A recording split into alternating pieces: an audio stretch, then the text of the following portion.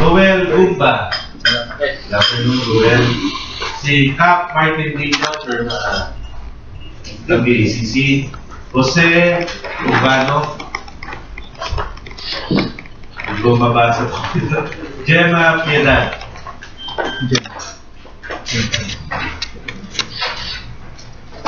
Tino Sulueta. Leon Peralta. Susana Sibilia. Harry Samaniego. Robert De La Serna. Kate Delani Dimayo. Carlos Vittorio. Michael May Reyes. Dr. Mario Yak. Deo Bernardo. Attorney Carlo Batalla from Citizens Crime Watch. Mr. Chibautista. Sa ating po munang programa, bigyan po natin ng tandaan na maglalado ng report kung ano yung movement against Dynasty at mga nagawa na through the years. Pakinggan po natin ng Mr. Quintin Paredes Santiago, Chairman of PAN.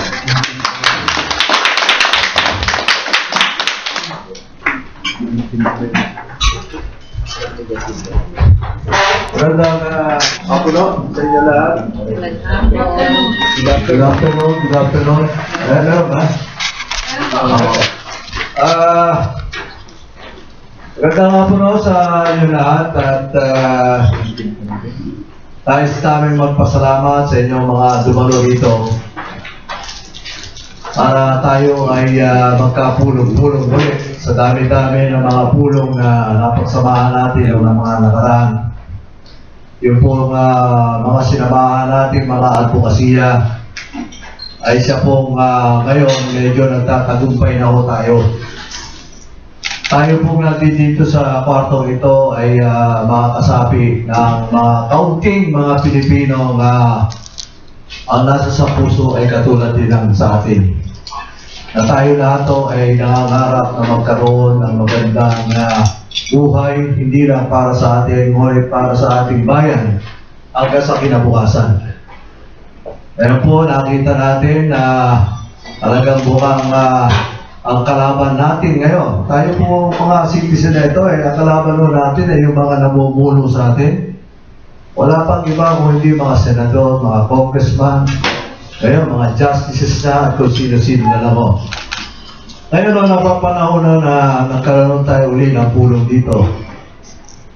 Dahil sa yung po mga issues na malalaki nung araw nung nag-umpisa ito, katulad po ng pork barrel, na siya simula na lahat na ito, yung pitaf at saka yung dakpo, ay nakaabante na ho tayong taong bayan ay medyo nagtagumpay dito sapagkat nagkaroon na ho ng mga batas na nagsasabi na ito mga bagay-bagay na pag-aabuso sa taong bayan sa Pilipinas ay siya pong unconstitutional na.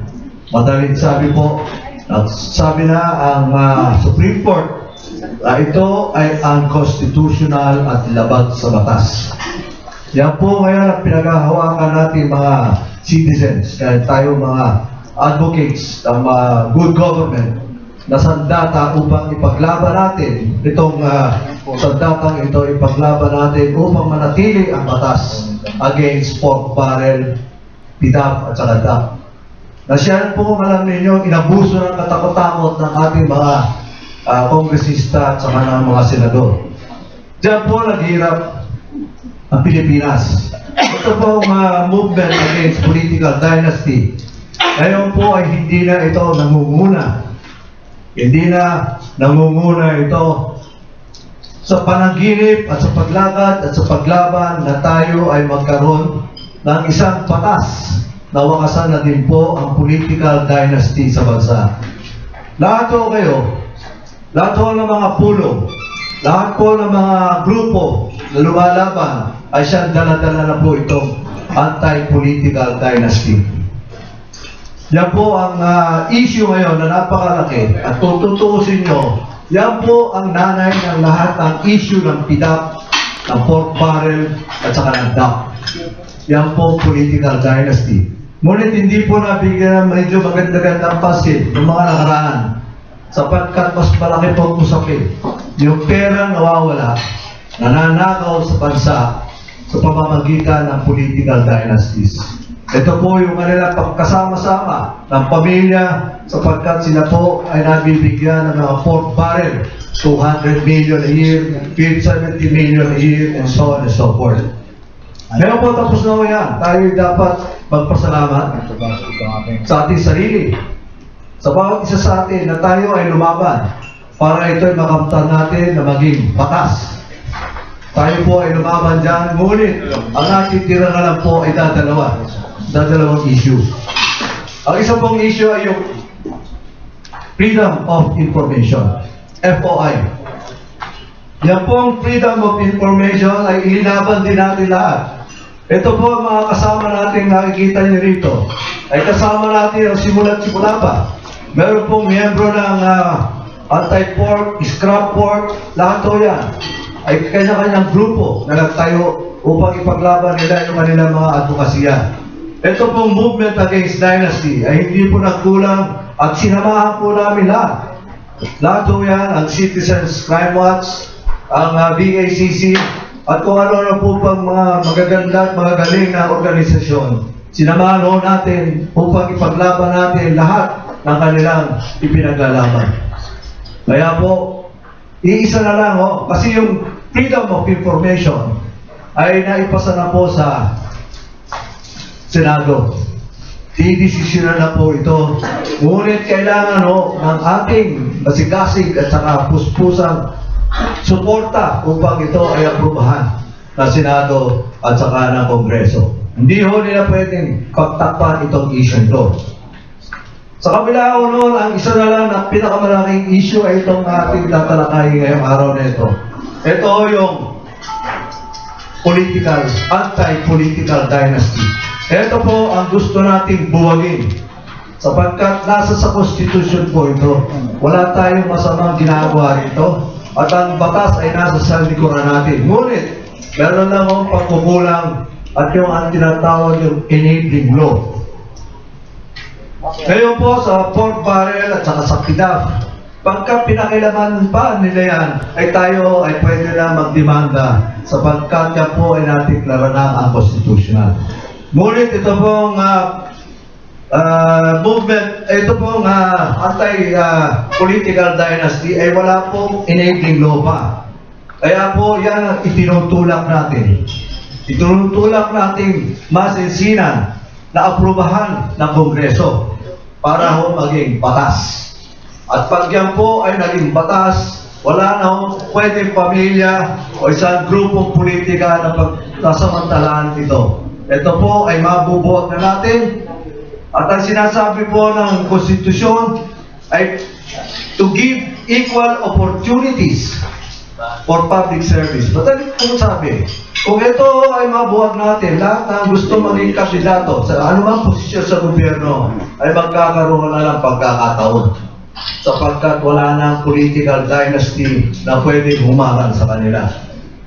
Ngayon, nasabi ni June De Leon, siya po ang aming Secretary General, at si Tenchi Bautista po ang aming Director on Information.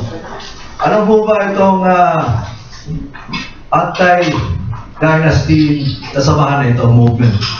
Katulad po na sinabi ko, kami po ay iisa na lamang nakasama ninyong lahat sa isang layunin.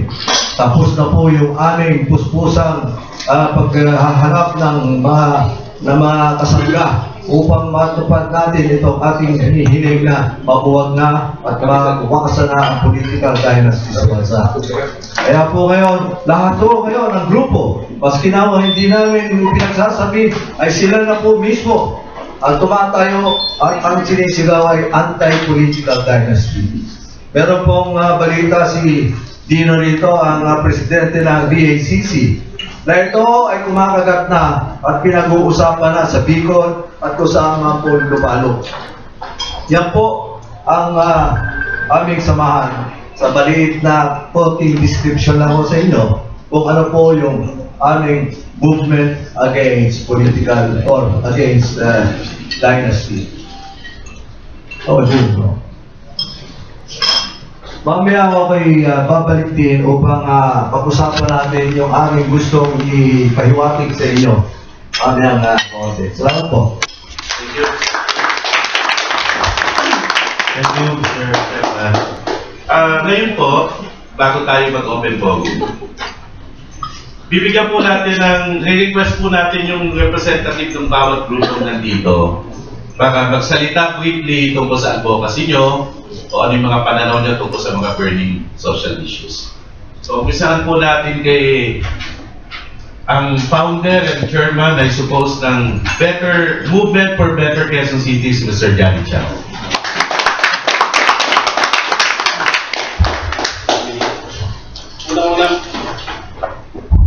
Good afternoon po. Una-una magpapasalamat kay Samang Dino. Yung movement against dynasty, actually, malaking bagay yun. Buong Pilipinas namulat. In the last election, 30% nawala yung dynasty. Ang kadalasan pinag-uusapan namin hindi, yung tungkol sa Quezon City. Hindi ko na kailangan sabihin nyo. Alam lang nyo, Belmonte may harap dito. Okay. Pero, anong pinag-uusapan natin? Ang tungkulin ng gobyerno, Quezon Lokal, Quezon Barangay, Quezon National. Ang unang tungkulin ay tulungan ng taong bayan na hindi nagpapahirap. Because of 2010 tumakbong mayor.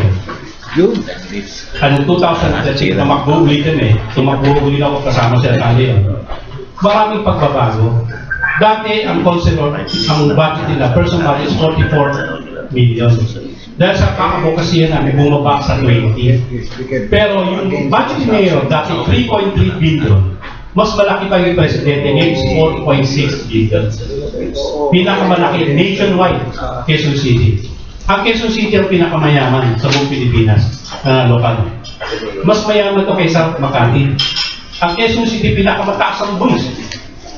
So you say tax, business tax, halos doble sa ibang syudad. Pero ang pag-asa parating nasa sa mamayan.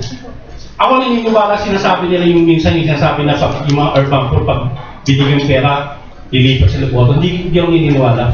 Because in the last election, yung unang 3 oras na lumabas sa Channel 5, leading kami. Ako nag-lead. Nasa 40+ thousand votes, ang voto ni Herbert, 2,000 lang. And he was able to confirm later na kausap iba yung barangay ka.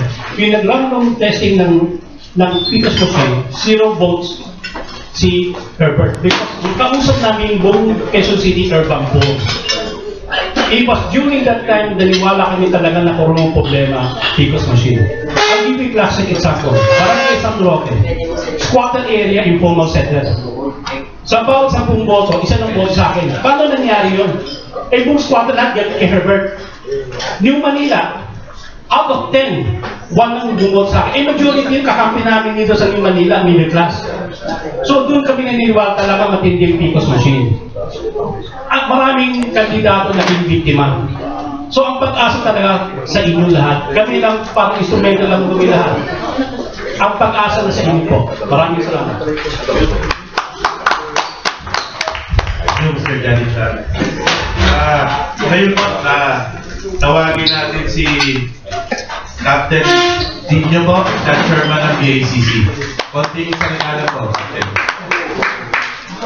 Ay, welcome si Mr. Ed Bacungan po, Director ng MAT, saka si Jimmy Pocelo, Director ng MAT.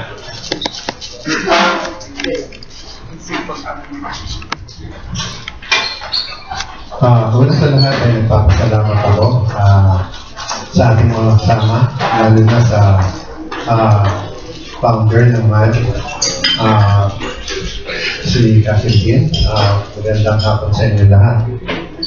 Nakikiisa ko ang Volunteer Against Crime and Corruption dito sa ating kampanya laban sa political dynasty. Sa totoo lang ho, walang kahirap-hirap ang mga anak ng mga naunang politiko dito sa ating bansa, na kung saan ngayon kulang na lang pati aso nila ay isama sa politika. Sabi ko nga ho, nung una kami na kumakampanya laban dito, biro nyo ho, ang pera ng bansang Pilipinas o ang pera ng isang lungsod ay pinag-uusapan sa isang lamesa. Ang mayor, yung nanay, yung tatay, congressman, yung anak, councilor, tapos meron yung apo, SK. Ang pondo ng mayor, sabihin natin 100 milyon. Pondo ng congressman, meron siyang 100 milyon. No? So, ang pinag-uusapan ho dito, nasa isang lamesa lang, ang pera ng bayan. Yan ho ang political dynasty. Sila ang nagdidikta kung saan dadalhin ang buhay ng isang bayan. Sila lang. Kaya ho, natutuwa kami na kung talagang nag-full blast itong kampanya natin sa buong Pilipinas na kung saan nga nakasama ko siguro mga 2 months ago. Nandito kami sa Bicol University. Ang kasama ho namin doon ay yung gumiba sa asawa ni Villapuerte. Walang iba ho kundi si Lenny Robredo ng Naga. At doon, napakita natin na kahit gaano kadami ang pera at ang impluensya, ay talagang kayang pagtagumpayan. Basta't meron lang tamang pagpapaalam sa ating mga mamamayan na yung kasamaan nitong political dynasty. So, ang BACCO ay tuloy-tuloy na susuporta. Kung kailangan na pumunta tayo sa probinsya, mag-explain tayo sa ating mga mamamayan. Kaya nga sabi sa amin doon, tatakbo ba kayo dito sa Bicol nung nagsasalita kami? Sabi nga amin, hindi mo namin kailangan tumakbo sa isang bayan para ipaalam sa inyo na niloloko na kayo ng inyong mga politiko. So doon ho, nakapag-iwan tayo ng magandang mensahe. At the same time, tuloy-tuloy po yung signature campaign dito sa political dynasty dahil hindi ho mananalo ang political dynasty kung ang boboto dito ay yung mga tao sa Kongreso at Senado. Sa Senado, andyan yung magkapatid na Cayetano, andyan yung magkapatid na Estrada. Lalo na ho pagdating ninyo sa Kongreso. Kaya dito ho, I hope na itong ating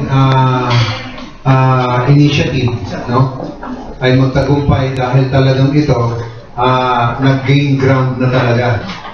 At kahit saan kahit saan akong lugar pumunta sa buong Pilipinas, kasi may mga member kami, ay talagang nadidinig mo doon na yung kanilang kasawaan na, sukang-suka na sila dito sa mga politiko na isang pamilya lang. Kaya again, congratulations sa MAD at masa kayo na ipagpapatuloy natin ito hanggat makita natin na may pagkakataon bawat isang Pilipino na tumakbo kung gusto niyong maglingkod sa ating pamayanan, sa ating pamahalaan. Hindi lamang ho isang apelido ang magpapatakbo ng Pilipinas. Maraming salamat po.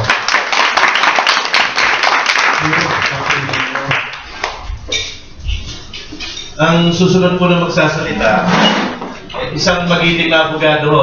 Ito, best friend ng mga Villapuerte. Si Attorney Carlo Batalla from CCW.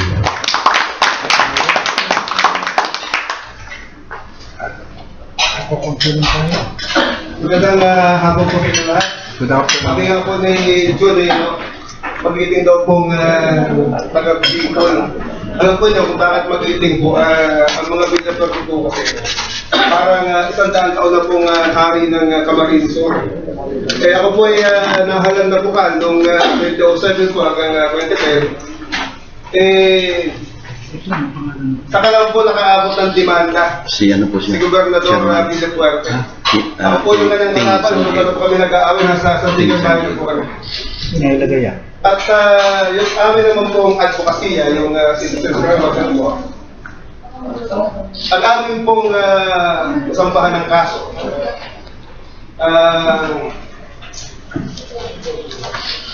nakikita po siguro sa daang tao.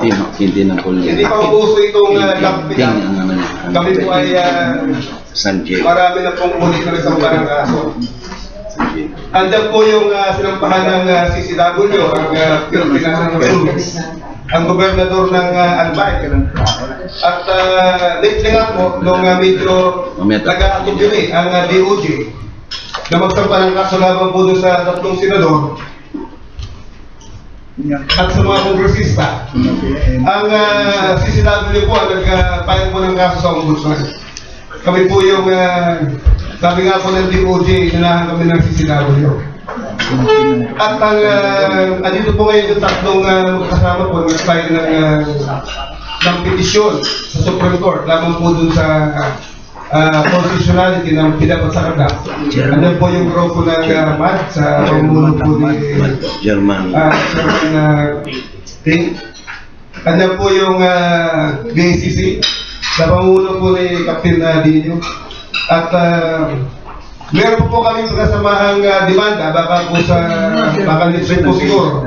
At ihahanda po yung draft ng complaint. Yung pong demanda naman lamang kay Abad. So, kami po ni Captain Dino nakalagay yung pangalan.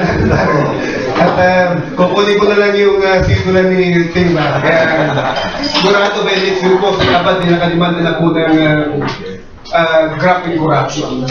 Ito po yung kanyang papel doon sa pagkakasuhol sa mga senador. So, pinapahit ko po yung demanda noon at siguro baka by next week po nasa lista po siguro yun. At ang citizens watch po, wala po itong takot sa pagdidemanda.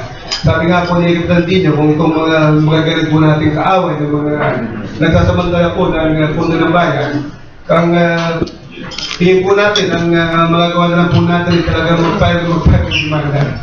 At hindi naman po magsasawa ang ating grupo sa hahasik po ng lagim sa mga durobo ng bayan po.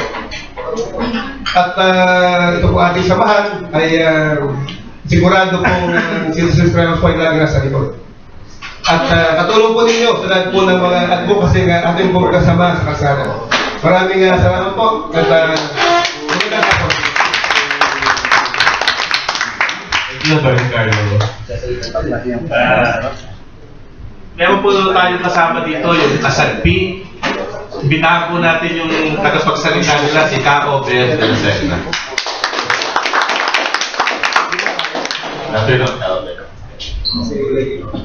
Magandang hapon po sa kanilang lahat. Sa buong karangalan na kami po ay aking pangalawang pangpalan. Sa po ng aking mga kasama sa kabataan sa Liga ng Gabay ng Pilipino.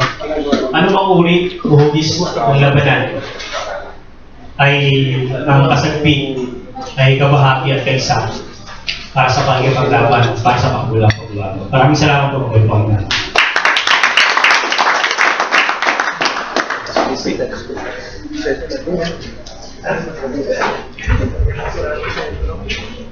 Medyo matipid yung pagsasalita ni Kao. Diba may open forum naman eh. Gusto rin po natin ni-request si Mr. Camilo Millendez na magsalita po ng medyo.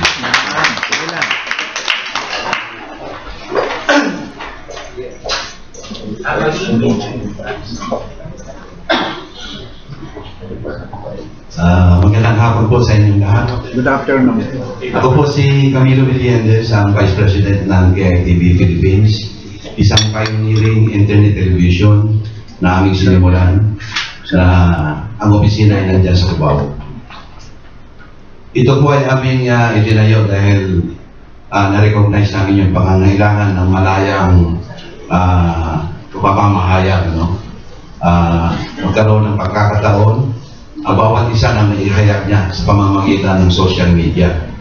Kami po ay competitor ng traditional media. Ngayon, ang amin pong isang advokasya kasama itong KTV Philippines ay isulong itong Philippine Drive-by Jury System. Actually, kapatid po ito ng pinaglalaban natin na anti-political dynasty. Dahil sa aming pananaw, pagkatapos nating labanan ang political dynasty, maupo man yung mga leader at pagka walang silang pananagutan direkta sa mga mamamayan, ay mahubog na naman ang panibagong grupo ng mga nagsasamantala sa atin. Kaya sa amin, naisip namin na kaakibat nitong pinaglalaban natin ay dagdagan pa natin na huwag na manumbalik itong nangyayari ngayon sa pamamagitan ng paglalagay ng isang sistema ng trial by jury dito sa Pilipinas, sapagkat magiging mabilis ang paglilitis ng mga akusado sa pamahalaan. Mananagot sila sa taong bayan at kagaya ng binanggit ng mga ibang leader, mapawi ng mamamayan kapangyarihan mula lamang sa kakorte. Yun po, maraming salamat po sa inyo. Sir Millendez, bago po tayo mag-umpisa sa open forum, ewan po kami kasamang director na ito, masigasig na nagtatago yung dagmat. Kaya lang lately, na-stroke ko eh. Pero andito ko siya ngayon, bigyan natin ng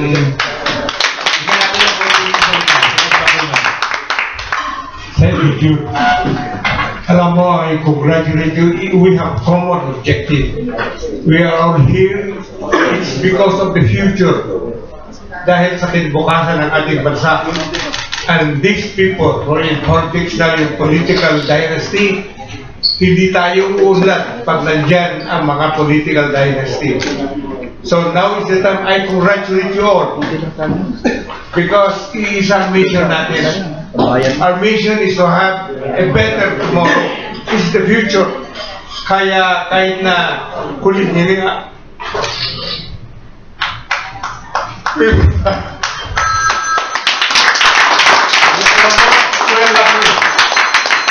lucky because at least in Congress, pumasa na tayo sa committee level.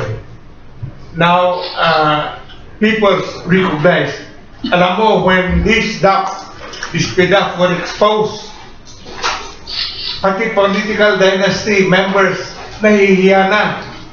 Gusto na, they agree with the political dynasty. Iisa na lang sa pamilya namin ang constituency, which is supposed to be. Kaya, akala mo political dynasty, marami nang tumawag sa akin that pag na political dynasty, wala na. Boboto kami because we are after our future ng mga apo nila. Kasi kung nawala na sila, because they are not there forever, paano yung kinabukasan din ng mga apo nila? Kaya ito, laban ng hindi lang Pilipino, matinong tao ang laban ito who cares for the future. So, man, congratulations! Congratulations! Laban lang tayo. Kahit anong mangyari, malapit na akong tatayo ulit. At despite may effect ng konti na apektuhan yung speech ko, kakanta na ako next time. Welcome back, Ed. We would like to recognize the presence of Mr. Bobby Brillantes.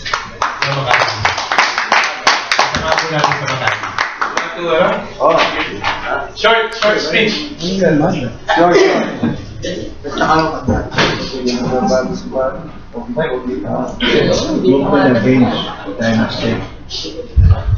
Maraming salamat po. Swerte ko na yung hapon dahil kararating ko lang sa salita pa. Alam niyo po siguro kung merong kasangga ang MAD sa buong Pilipinas ay Makati po yun, sapagkat kami ang unang biktima ng dynasty. Sa Makati, meron kami yung Vice President, meron kami yung Senador, meron kami yung Human, meron kami yung wala daw kayong matatagpo ang syudad o munisipalidad na merong isang buong pamilyang nagmamayari ng bayan, maliban sa Makati. Noong 1998 pa po namin unang isinigaw ang laban sa dynasty, sapagkat nung magtapos ang termino ni Mayor Quintin noon, ang pinalit ang kanyang asawa. Pagkatapos naman po, balik-ulit siya ng 2001. Matapos naman yung kanyang termino ng 2010, anak naman ang ipinalit. Hindi pala siya, meron pa siyang congresswoman at meron pa senador. Ganun po kagahaman ang pamilyang nag-ahari sa aming siyudad sa Makati. Kaya ang sigaw namin sa Makati, Dynasty is great, and Dynasty is anti-freedom, and Dynasty is anti-social. Kaya kami po ay nakikisa sa samahan at anumang pagkilos ng MAD, pagkat ito sinisigaw ng bayan ng kasalukuyan, pagkat ang Dynastiya ay unang-unang kalaban ng demokrasya. Maraming salamat po. Open forum na po tayo ngayon. So, sige na po natin yung may sa atin, sir. Dagdagan ko lang ho yung informasyon sa inyo, no?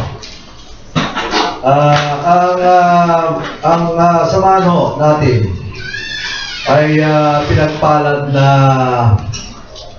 maimbitahan sa Kongreso upang isulong natin yung nagkukulang batas para bigyan ng ngipin kung ano yung nakasaad sa Konstitusyon. Kasi po sa Konstitusyon nakalagay as may be defined by law. Yan pong kulantilya na yan ang nagbigay bukas dito para abusuhin ang mga lahat ng politiko yung 4 barrel. Sapagkat ang sabi nila wala pang definition kung ano ba yung anti-dynasty. Sino ba ang miyembro ng dinastiya? Kaya po tayo sa ating mahabang tulak ng advokasiyang ito ay umaboto tayo sa Kongreso at tayo ho ay pinagpalad na gawing isa sa mga gumawa ng batas. Ito po ngayon ay binigyan nila ng numero 3587. Bill number 3587. Ito ay mahabang talakayan sapagkat paliban lang ho sa atin, sapagkat ang MAD na ho nag-file ng petisyon kasama na ho yung Makabayan Block na nag-file ng petisyon tungkol dito at ito po ay isinala. Mahaba po ang aming laban dito na Dechi, Nidul at saka Lied, mga natin kasama. Marami hong talakayan kung ano ba ang gusto natin sa political dynasty. Tayo po dito sa MAD ay ipinaglaban natin up to the 4th decree para sa ngayon po ay sanga na ang lahat ng batas para wala nang makapasok ng dinastiya. Ngunit sa lahat ng pag-aaral ng mga akadim, ng mga matatalinong tao at mga justices ay lumalabas na dapat ay 2nd degree lang by consanguinity and by affinity ang magiging description kung ano ang dinastiya. Sapagkat kami po ay wala nang iba pang argumento na maibibigay. Kami ho ay pumayag na sa 2nd degree. Yan po ngayon ang nakasaad sa batas na binigyan namin kayo ng kopya rito. So una pong isinadya ito. Nung ito po ay in-sponsor nung chairman ng suffrage, political suffrage sa Kongreso na si Congressman Castro, ay nagtalumpati siya at nagsalita na kahintik-hintik na walang sinabi kung hindi na ang political dynasty siya mismo ay isang evil. Ewan ko kung meron pang mas malupit na address kung di evil. Napakasama ang ibig sabihin niya sa dinastiya. Ito po yung siya tumayo para i-sponsor yung batas, yung crafted law na aming pinag-usapan at yan po ay inangat sa Kongreso. Noong siya po ang tinatawag nating sponsor ng bill ay tumayo rin po si Congressman Erice. Na siya po ang nag-co-sponsor ng bill sa Kongreso. At ganoon din po ang haba ng talumpati ni Congressman Erice. Na wala pong sinabi ko hindi ang dinastiya, ang political dynasty ay isang evil. Wala na pong sasama pa sa description ng mga tao ito kung ano ang dinastiya. Yan po ang sinasabi rin ni ating kasamang Mayor Ed. Evil. Yan po ang linalabanan natin lahat. Sapagkat yan po sa lahat ho ng aral ay lumalabas na siya ang pinagmumulan ng korupsyon, siya ang pinagmumulan ng unequal dispensation of law at saka ng abuso, at siya rin po ang dahilan kung bakit itong bansang ito ay mahirap. Tatlong bagay po ang nakaturo sa dinastiya. Tatlong bagay: poverty, unequal dispensation of law, at saka siya po ang corruption. Kaya nga pinagpalad tayo na masama na gumawa ng batas na ito, ang MADO, sapagkat kami lang ang nakapag-file ng petisyon tungkol sa aming impresyon kung ano ang dapat na description ng political dynasty. Ang kalaban po natin dito ay 90% ng Kongreso ay miyembro ng political dynasty. 80% ng Senado ay political dynasty. Yan po ngayon ang hinaharap natin. Ngunit nung natapos po na nagawa itong batas na ito, ay sinasabi nila ito ay divine providence.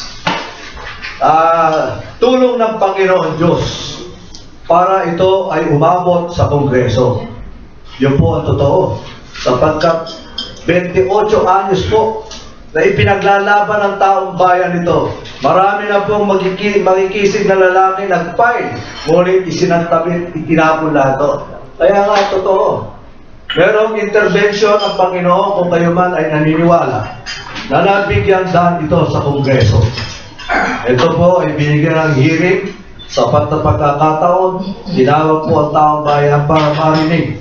Ano ba ang batas na kulang dito sa provisyon ng ating konstitusyon? Ito na pong nakasaad dito sa aming draft na pinabibigay sa inyo. Kaya po, nung matapos ang mahabang deliberasyon dito, ipinasa na po noong Chairman Castro sa komite sa Kongreso. At yun po ay sinuporta ni Erice bilang co-sponsor, at yan po ay tumakbo na ang proseso. Ngunit, isang araw ay tumayo yung best friend ng ating si Chang. At sinabi, hindi ubre yan. Anti-dynasty, ihuli natin yan. Hindi natin bibigyan pansin. Ngunit sa kabila ho, divine providence. Ika nga. Yan ho ang aming sinasabi sa aming samahan. Divine providence. Katulad po ng pork barrel. Sino ba magsasabing ito ay matatanggal? Divine providence po.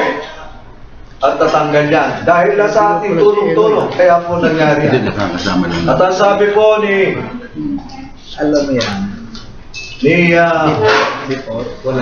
Congressman Belmonte, ay sasantabi natin yan, ay hirapan tayo dyan, ngunit susubukan natin. Pero ay banggit ko lang po sa inyo, dahil sa divine providence ay nagpalit po ng isip ang ating magandang loob na speaker. Noong July 29, 2014, Speaker 6, Anti-Dynasty Bills Passage. Madaling sabi, ang laki ho ng ikot ng ating Speaker of the House at ini-endorso na niya ang Anti-Dynasty Bill. Yan po ang sinasabi nating divine providence, sapagkat Yan lang ho ang ating dapat pangawakan. Wala na pong legal na uubra dito. Yung tanong mo kay attorney rito.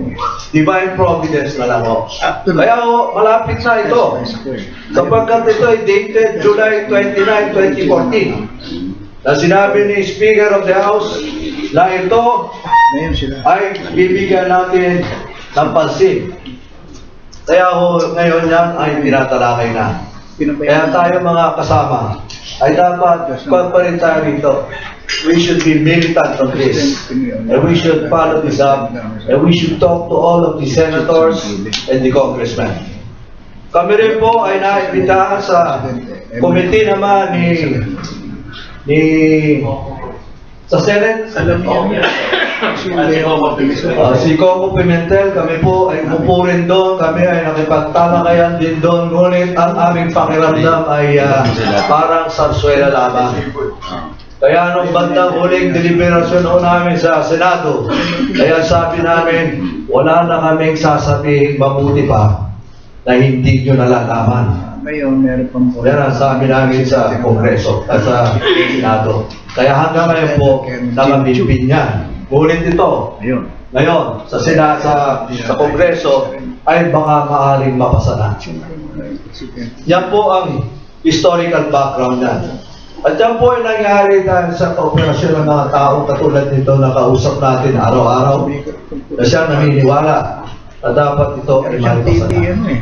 Ngayon po, nagtagumpay na yung mga linalakan natin sa kalye, nagtagumpay na yung pork barrel, yung mga ganong bagay.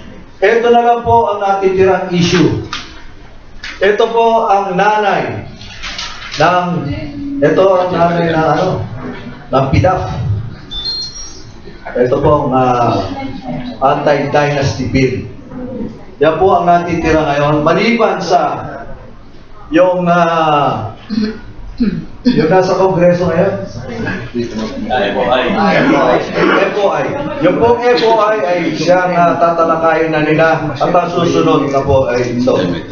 So yan o ang gusto namin ipahatid sa inyo. Na umabot na ho tayo dito, wag na po nating lubayan. Ito po ay ating masisigda sundan at ito ay malapit na maging realization na po ang dito. Kaya yun ang aking masasabi bilang na-involve dito sa bagay nito pagmula ng umpisa. Ngayon ay bumubunga na. Lahat ng mga kasama natin dito ay kasama natin dyan. Lahat kayo. Dapat ay magkakaisa-isa tayo. Ngayon ang pag-uusapan ay ang susunod na hakbangin kung ito ba ay aaprubahan o hindi. Pag hindi po inaprubahan ng Kongreso, ito, ang mangyayari po ay meron pa tayong isang paraan bago ang gusto ng iba ay revolusyon na. Isa na paraan. Pag ito po ay hindi inaprubahan, ang mangyayari po ay tayo na mismo, sapagkat tayo nagkakaisa na. Ito po ay hindi na gawain ng movement against dynasty. Sabi nga nila, sa lahat daw kayo ng bansa, pinag-uusapan na ito, kanya-kanya na po ang tao. Kaya tayo ay isa na lamang dito sa samahan na ito para magtagumpay ang ating hangarin na mawala na ang dinastiya. Ang huli na lang ang hakbang o paraan pagka ito ay hindi pumasa sa Kongreso, sa Senado, ay ito na lang ang kapirasong papel na ito. Isa lang kada angkan para sa bayan. Ito na lang ang ikakampanya natin. Pero ang sabi ni Dino dito, na ito ay pinag-uusapan na mismo sa lugar. Sila na po ang nag-uusap tungkol dito. Kaya tayo, naasahan din namin na kayo ay lumawa at pag-usapan nyo rin, isa lang kada angkan para sa bayan. Yan ang kampanya natin kung ito man ay hindi maaprubahan ang Kongreso. Yan ang karagdagang aking mensahe na gusto ipahatid sa inyo na tayo ay may pag-asa na mapasa ito. Salamat po.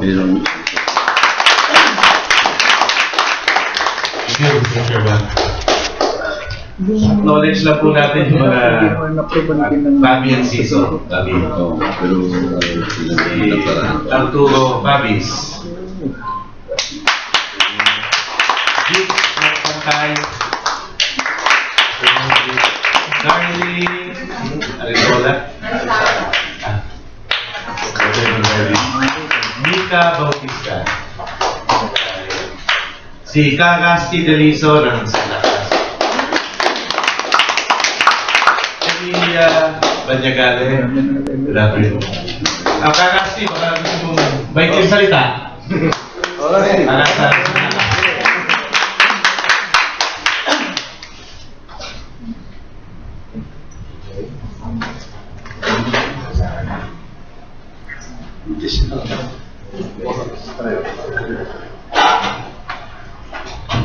Pleasant good afternoon to each and every one of you. I'm Rasti Delizo. I'm the Political Affairs Coordinator of Sanlakas. I'm here because earlier on, actually sometime late last year, we had several meetings with Ting, at least 2 meetings. And just last week, he called me up to invite me to this gathering today to see if we can all come together again and unite our political energies in order to change the system, the overall Tropo system, which also includes the political dynasty obstacles to this changing of the system. But at the same time, he told me that together we were able to get rid of the components, not the entire pork barrel system, but the components such as PDAF and DAP. And definitely we still have many more struggles ahead to change the entire, or get rid of the pork barrel system in its entirety. But at the same time, another pillar stares us straight in the face and blocks us in terms of moving forward as a democratic state and society. And that is a democratic, transparent form of governance on the basis of a condition whereby no political dynasties can continue to rule the way they have been ruling and continue to rule these days. And this political dynasty problem is obviously a problem that has been here long before EDSA 1. And since we've already had EDSA Press, perhaps we need another people's power revolutionary uprising to change the system if such issues, such fundamental problems as the political dynasty problem continues to crop up. I see an old friend of mine, he may no longer recall me, Mr. Brillantes from Makati. He shared with me many years ago about their problems in fighting the Binay dynasty since the 80s.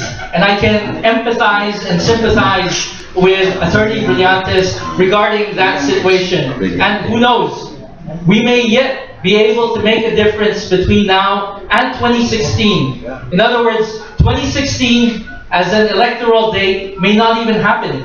At the rate things are going daily, a political crisis is now emerging. And this political crisis has more fuel in the fire. Just the past 24 hours, if it's true, according to the newspapers, that Pinoy himself, Malacanang, the Liberal Party, is now open toward amending or changing the Constitution in order to allow for Pinoy to remain in power beyond 2016. Why is he doing this? It's because he wants to do so for political survival. He does not want to go to jail, similar to what happened to Era and Gloria today, because he knows that the Supreme Court has a case against him. But with his presidential immunity, as provided for in the Constitution, he may yet go to jail by 1 minute or 1 second after noon of June 30, 2016. And so, advisors around him inside the palace are already propagating a term extension agenda. And it is this possible scenario possible, I say, if we don't get our act together to fight as a united political force, as one, in order to change the system. And that is the reason why I, as Sanlakas, stand here before you this afternoon to add our voice to this growing effort, not just here in the Quezon City Sports Club, but nationwide, from Batanes to Tawi-Tawi, and even abroad, to get the support of our brothers and sisters, OFWs, and even non-OFWs, in adding their voices so that change can already happen, and this change must be systemic change to change the tribal elite rule system of governance to oppress and exploit our working poor masses. Thank you and good afternoon.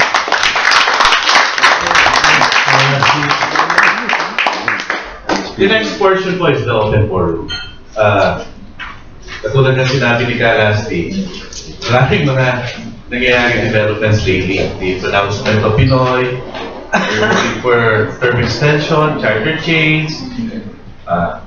So lahat po yan, pag-usapan natin sa open forum, feel free to voice out your opinions, views.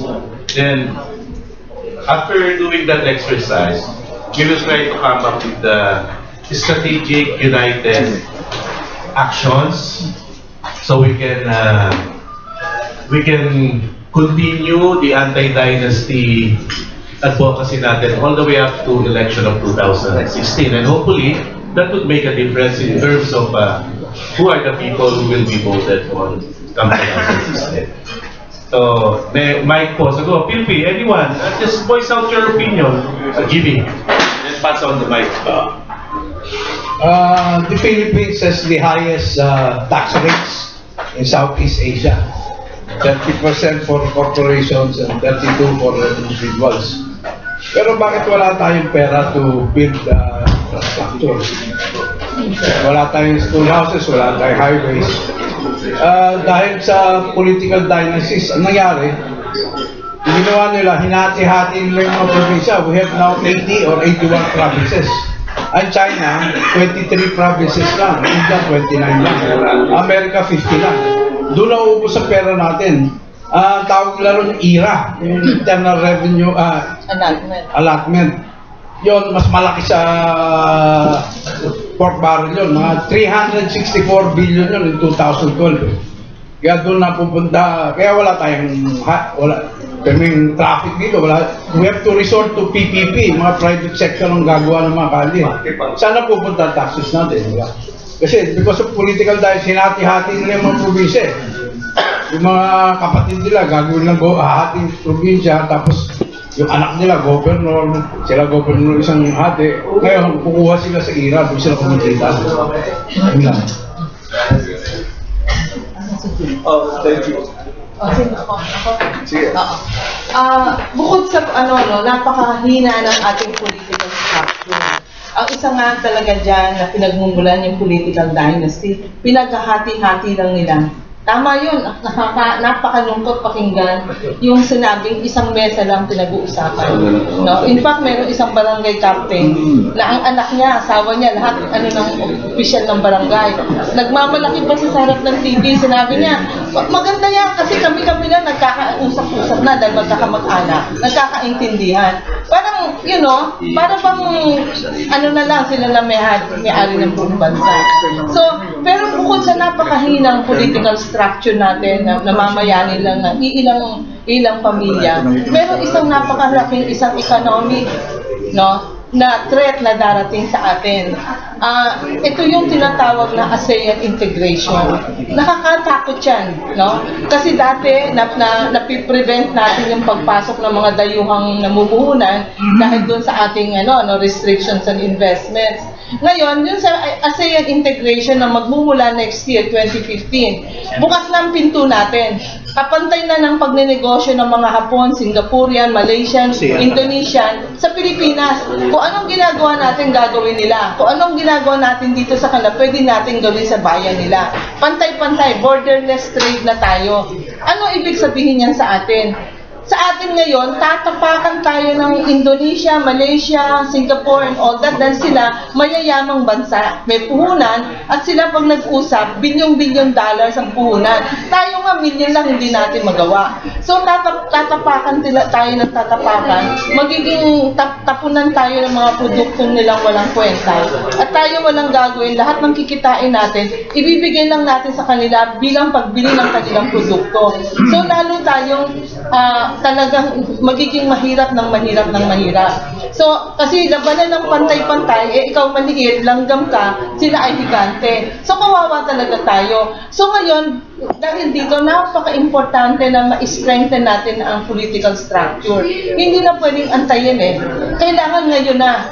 No? Kung tayo magiging mas professional yung ating anti-dynasty kung mapapasayan, at least mai-strengthen natin yung mga namumuno sa atin. Hindi na yung mga anak na isang adik, naging congressman, anak na ganito, nag-aalaga ng zoo. I mean, nagiging politiko.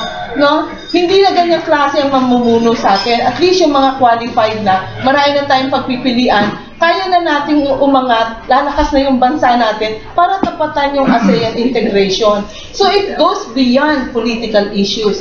It is something that will affect all of us and it becomes an ASEAN-wide economic issue. So para sa ating kapakanan, urgent na yan. Kailangan ngayon na talaga. Importanteng magawa ng solusyon.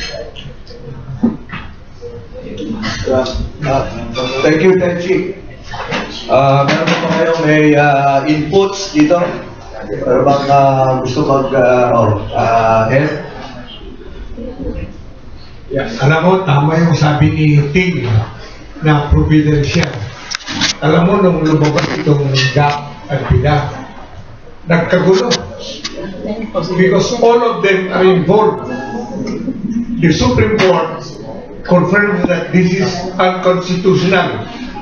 Lahat sabit silang gumamit So kaya ngayon, kanya-kanyang isipan kung paano nila mapaponsot. They want to amend the Constitution now. Dahil gusto nila na ayaw na talaga si Pinoy magtuloy. Kaya lang ang worry niya, makukulog siya. Kaya ang last thing to do kay Pinoy yung palitan ang konstitusyon at ibahin na yung savings. Gusto niya lahat ng pera ng gobyerno for 1 year. Siya lang ang magdidesisyon One man rule. Dahil bato ng martial law. Ginagamit lang ang Kongreso na aprobahan yung budget pero savings na ito. Wala na kayong pakialam. Hindi natin gagamitin ito. Savings to. Si Pinoy ang magdidikta. And that is his worry now. Kasi hanggang ngayon, wala pa siyang nagagawa. As a matter of fact, nung Sona, nagpaano na. Because wala na siyang magagawa 2 years time. So tayo, we should tell the people. We tell them that ang dynasty, nyo naman, demonyo to, is the root of all evils. Si Pinoy, kasama na rin dyan. Dati, akala mo masinong tao. Akala mo, santo siya. Hindi, santito pala. Gusto niya, sariliin lahat. Sa kanya lahat. So, I should say, this is not the right time for us na magkapit-kis tayo. Kausapin natin mga anak natin and our children, our relatives. Kausapin na mga kaibigan na grassroots na because this is their future. Walang makakatulong kung hindi tayo. The future is now. Hindi bukas. Ngayon tayo gagawa para marating natin bukas yung kinabukasan. Kaya tuloy-tuloy tayo. Anti-dynasty. Lahat tayo. Thank you very much. Siguro magdadagdag na lang ako, Talagang mahal tayo ng Diyos. Kahapon, yung nangyari po sa MRT. Ano mo yan? Gawa ng Diyos yan. Dahil kailangan mo natin ipaalam sa taong bayan kung ano ang ginawa ng pamahalang ito. Kaya nga sinabi ko dun sa nung nag-file kami ng impeachment, kailangan hindi tayo magpapile lang ng impeachment at yung mga tao hindi alam kung bakit tayo nagpapile. Sa totoo lang ho, yung 116 na nakalagay na yung sinabmit ni Abad, yung DAP, doon pa lang ho, babagsak na si Pinoy. Kung pinag-aralan sana ng aming mga kasama at doon, nagpapasalamat nga ako dahil after that meeting namin sa Kongreso, talagang pinag-aralan nila isa-isa. Isa na ho itong nangyari kahapon. Meron hong nakalagay na 4.5 billion pesos. 4.5 billion po yan para sa MRT. Nakalagay ho yan dun sa 116 na pondo ng DAP. Pero anong ginawa ni Pinoy? Hindi ho alam ng mga tao to. At buti na lang na ngayon ho, pinag-uusapan ulit. Nung 9 ball, si Balsi, yung kapatid niya, at saka yung asawa, na in-expose ng second ambassador, binawi ho ni Pinoy yung 4.5 billion na pambili sana ng bagong bagon o yung coaches. Biro nyo ho, kung nabili natin yon, eh di hindi na tumitirik-tirik yung mga bagon ng MRT. Dahil ho sa ginawa nila, ayan, nagkaroon ng disgrasya. Ngayon, inuungkat na naman sa kanila ngayon kung saan nila dinala ang pera na pangbili ng bagon. Tama po yung sinabi kanina, kailangan nung ipaalam natin sa ating constituents, sa ating mga mamamayan, yung evil nito hong kamukha nitong political dynasty. Kailangan malaman nila kung ano ang advantage kamukha po nito. Ano hong ginawa ni Pinoy? Ano ho ba na? Marami ho kami dito lumalaban ng araw. Ako, bata pa ako, sumama na ako dyan. Hindi namin nakita yung anino niya si Noynoy nung nasa karsada kami. Pero dahil dun sa dynastiya nga na yung minana niya sa kanyang mga kamag-anak, kamukha ng mga Kuhuangko at saka Aquino, in silver platter, nakapasok sa politika. Kaya ito ho ang nangyari. Kung ano ang gusto, kung anong kapritsyo, yan ang masusunod. Naaawa ho ako. Buti nga ngayon, ito po, sana po after this mag-aral tayo. Dahil ngayon ho, pinag-uusapan na rin ang Senado at Kongreso. Sample po, last year, 2013, gumastos po ang bansang Pilipinas ng 32.5 billion pesos. 32.5 billion para sa ating congressman at senador. Para sa kanila ho, yung pondo na yon, buwis ng mamamayan. Ang daming zero po nun. Tanong, ilang batas ang nagawa ng Senado at Kongreso? Ilang batas po? Meron ho silang isang batas na nagawa. Isa. Ginastusan natin itong mga senador at congressman ng 32.5 billion sa isang batas. Ano tong batas na to? Postponement ng SK election. Mula 2010 hanggang ngayon, magkano ang ginastos ng ating pamahalaan? Almost 35 billion sa mga senador at congressman.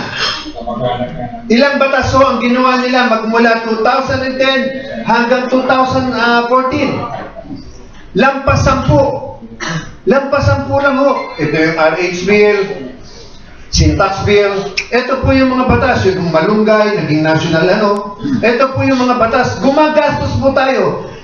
Kada isang batas na gagawin nila na mahigit 10 bilyon. 10 bilyon po. Ang tanong, relevant pa ba ho ang congressman at senador sa panahon na to? Kahit ho anong harapan ang gawin natin sa kanila, kahit humarap tayo sa senador, kahit humarap tayo sa congressman, tanongin lang natin, ang dami niyong dada, ang yayabang ninyo. Kung makapagpasyon show kayo pagka Sona, ilang batas na gawa nyo? Hindi ba kayo mambabatas? Kaya ngayon ho, napakaganda ho ng ating nangyayari. Iniisa-isa natin, hinihimay-himay natin ngayon kung ano mga nagagawa niyan. Sa totoo lang, ang kakapal na po ng mukha. Biro nyo, babaguhin ang ating konstitusyon, wag lang sila makulong. Dahil yun hong hinahanda namin na demanda. Alam niyo ba kung ilan ang sasabit na senador dito? Yung tumanggap po ng DAP after Corona impeachment. Bakit sila kailangan tumanggap ng 50 to 100 million? Ano ang batas, rason para tumanggap sila niyan? Meron na silang 200 million bawat isang senador. At ang mga congressman may 70 million na. Bakit kailangan bigyan sila ng Malacanang, ng additional fund? Paano nila explain? Tanong para, saan nila dinala itong mga perang ito? Samantalang nagastos na nila yung para sa kanila. Malaki ho ang sasagutin ng 20 congressman, senators, 20 senators and 188 na congressman. Malaki ho ang pananagutan nila. Kaya sila ho ngayon ay nanginginig na ang mga tumbong dahil alam nila na pag-declare ng unconstitutional ang DAP ay hahabulin na sila ng COA, hahabulin na sila ng pamahalaan. Kailangan, no? Kaya kita nyo si JB at saka si Congressman na sinoli niya na agad yung kanyang DAP. Kaya again, ang pakiusap namin, ang labanan ho ngayon nasa social media. Andyan ang labanan ngayon. Pagbukas nyo ng Facebook nyo, pagbukas nyo ng Instagram, nandyan ang laban. Kailangan ho. Kasi tandaan nyo, ginagamit ni Dino Siluman yun hong cash transfer na ibinibigay. At yan ang mga nagpapasok sa Facebook. Bawat isa ho na binibigyan nila bago sila magbigay ng pera, tinuturuan nila na may Facebook ka, ilagay mo ng ano ka. Kaya doon ginagamit nila po yun ngayon. Pero issue ang laban, wala ho silang magagawa. Grabe ho ang ginawa nilang pagnanakaw. Sabi ko nga sa inyo, 30 billion pesos ibinigay nila sa Central Bank. 30 billion pesos ng buwis natin. Bakit ho? Nagbigay ng 30 billion at may nagsarang bangko kahapon, nagbigay din si Pinoy ng 2.6 billion sa PDIC. Ito po yung mga naluging bangko. Bakit kailangan tayo magbayad? Bakit kailangan tayo magbigay ng puhunan sa mga negosyante na kasama ni Pinoy nung July 16, nung nagsalita siya against Supreme Court? Wala naman siya kakampi, kaya kinuha niya yung mga kakampi niya. Ito ho yung mga businessman. Kaya tuwan-tuwa sila. Bakit? Sila ang makinabang. Dahil nag-bid up capital ang Central Bank at binigay ni Pinoy yan in silver platter. Yan po ang katotohanan at yan dapat malaman ng ating mga mamamayan. Kaya, again, sinusuportahan ko po yung tulong yung ating kaalaman na ibibigay. And of course, yun na ho, isa po pinakamagandang ehemplo na yon na pinag-uusapan ang laban ng bayan. Hindi pondo lang ho yan, ha? Pinag-uusapan din ang kinabukasan ng ating mga anak sa isang lamesa ng isang pamilya. Kung saan nila, parang tatalian nilang ilong natin at dadali ka kung saan nila gustong yung pamilya na yan.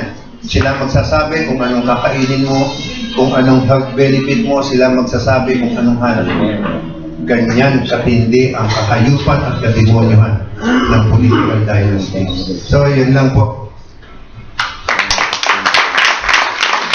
Thank you. Meron pa bang gustong pagdagdag na kanyang sinasa puso, sinasa loob para magkaalaman tayo dito?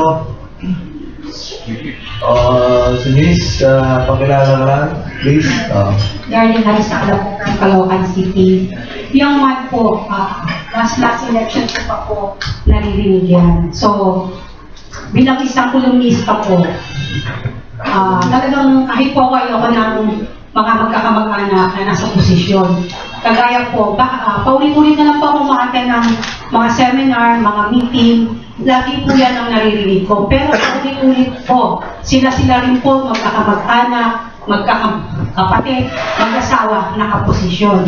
So, paano po at ano magiging ano ba tawag dito? Ano po ang magiging role natin para po talaga may pasa o kaya maging makatotohanan po yung pinag-uusapan na po. Kasi kung tayo-tayo lang po, hindi po ma-spread. Kailangan po talaga mangyari sa 2016 na wala na pong magaganap po na magkamag-anak, mag-ina, mag-ama, mag-asawa.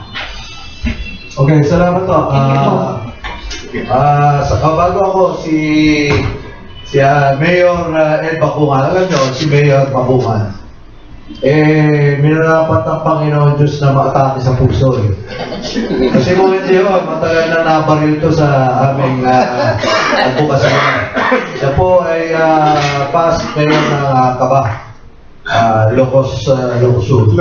La Union. Pinasok po namin yung La Union. Doon kami ay nangampanya laban sa mga Ortega. Ito po si Ed. Thank you, Pete. Alam niyo po yung pinakamarami ng political dynasty na political sisilbi sa probinsya namin. In 1986, 1988 election, I'm the only one who beat them. Sinalo ko mga yan. Wala akong pera. Pero ginamit nila yung pera ng gobyerno at mga tao nila sa gobyerno para dayain tayo. But anyway, kaya ngayon, laban tayo ng laban. You know, kung may simula, may katapusan. Sinimulaan ng man, kaya tapusin natin. The only way is to educate ourselves, our children. Yun nga, edukasyon. Pag-usapan natin ito kahit ng maliit na pulong-pulong.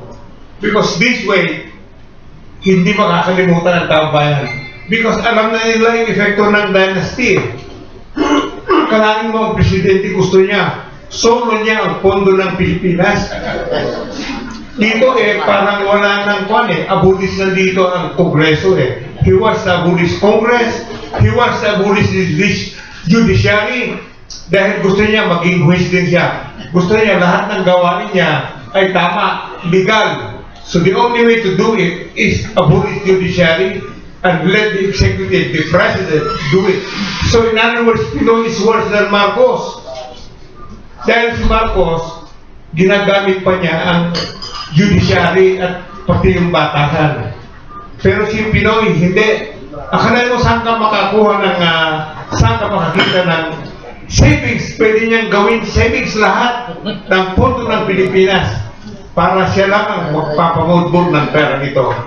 So, yun lang partner. Batalla. Opo, gusto ko pong pakilala yung kaibigan ko po from Bicol, si Mr. Dino. Siya po ang chairman ng Citizens Rights sa Bicol Region. Siya po ang puwerma ng demanda labang kay Gobernador Joey Sarceda. Ano po yung kasalanan kay Joey Sarceda? Nangutang, hindi nangutang po ng 700 million para daw po sa mga scholars ng probinsya. Pero sa administrasyon po ng aming chairman doon, ang nagastos lang po ay 150 million. So hinahanap po ng Citizens Rights yung kung sino po yung mga beneficiary. Umilag po ng umilag, kaya napilitan na pong demand ni chairman na magpantay. At yun din pong mga anomalya, yung mga ghost projects ng public works sa Bicol. Kasi po sa Bicol, medyo napaka-aktibo po ng aming samahan doon. Nagawa na rin po yung mga complaint affidavit at iba doon po ay naisampalan. At ang maganda pong balita ngayon, yung aming pong samahan ditong tatlo, CCW, BACC, at saka meron po kaming volunteer na mga abogado. Ako po ang captain po ng mga abogado at ngayon po siguro may higit na pong 100 ng volunteer lawyers natin. At ang isa nga po dyan ay si Raymond Corton, yung may hawak ng aking demanda laban po sa mga Villapuerte. At sa kasamaang palad po, si Corton po ang pinapatan ng Villapuerte ng law office ni Villarasa. So, alam po ninyo kung magkano po yung acceptance fee. ng binarasan law office, 5 million po ang kanyang sinuka. Laban po doon sa demanda kung 20 million na ghost delivery ng gasolina. Ang akin po na isang pang demanda laban po kay Millendez ay mahigit pong 2 million. Kaya sa Camarinesor po ay yung Millendez medyo pa wala na po ang kanilang mga espiritu doon. Na dapat nga po talagang madala po natin ang ating advokasya laban po sa Dynasty sa syudad po ng Makati. Kaibigan po natin si Badulis at kasama po din natin sa Citizens Rivals. At magandang balita kasi yung pong nagsampa ng demanda laban po dun sa mga Pinay, si Taclibon, kaibigan po din natin yun. Yun po yung kasama rin po natin yun sa mga volunteer lawyers. At yun po yung tutulungan po ng Citizens Rivals, yung inuusahan po ni Atty. Bundas. At makaasa po kayo na ito pong mga kasangkot po dito sa pagnanakaw, sa pagdambong po ng pera ng gobyerno, ng pera ng bayan. Ito pong input dito sa DAP at sa PDAP. Yan po natin sasampahan po ng demanda ng ating pong samahan. Yun na po at maganda po hapon ulit. Masagot ko lang ko yung tanong doon. Patagdagan ko lang. Sa 2016 elections ay nag-umpisa na. Nagkikirian na ngayon ng mga kandidato. Meron na po mga line-up, presidential, vice presidential, sa hanggang ito. At ang mga maneuvers nila at kanilang mga horse trading ay kitang-kita na natin. Tayo po ngayon nandito, tayo ay nakanganga lang at nanunood. Ngunit tayo dapat ay mag-usap-usap din. Tapos sino rin kung sakali man ang ating mamalokin para ilaban dyan. Kasi sabi sabi na yung ating sinusunod na konstitusyon to give equal opportunities to everybody. Yan ang panlaban natin sa dinastiya. Katulad doon natin, katulad na sinabi ko, tayo ay nanonood lang ngayon sa mga politiko kung paano nilang kapurangin ang pera sa tutusin nyo. Mas malaki pa yata itong pera pinag-uusapan na ito maliban doon sa mas malaki pa ito kasi sa panahon ni President Marcos. Ngayon po ay bilyon, trilyon ang pagnanakaw. Kaya ang positive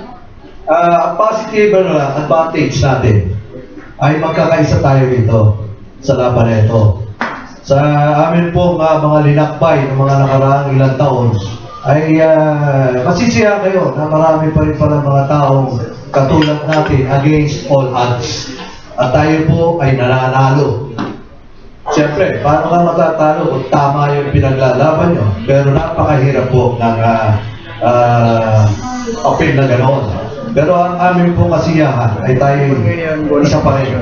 At dapat tayo ay hanggang sa dulo ay isa pa rin. Ang major issues na lang mo rito. Madidelay. At ang pinakamaganda pa lang nangyari sa atin dito ay yung tagumpay natin na ma-check natin yung pork barrel, PDAP, at saka yung DAP. Yan ang medyo talagang malakas pakasira sa ating buti at sa ating pagkatao. Ngayon, dadalawa na lang po ang issue. Ito po yung ito pinag-uusapan natin ngayon at saka yung FOIP. Pero sa lahat po ng ganito, tuloy pa rin ang laban natin sapagkat sila po ay talagang tuloy-tuloy din.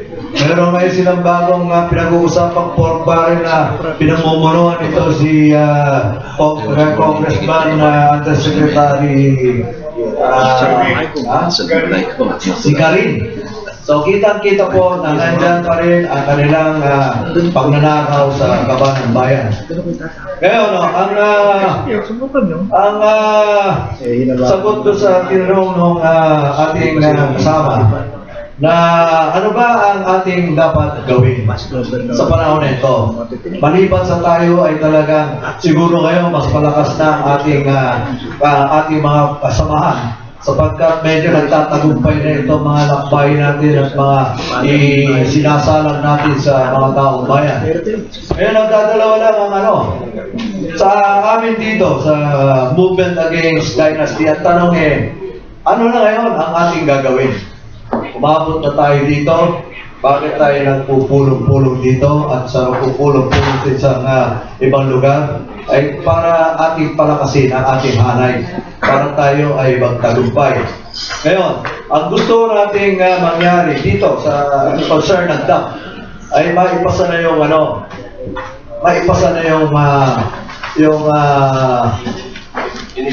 energy law na pinasa ng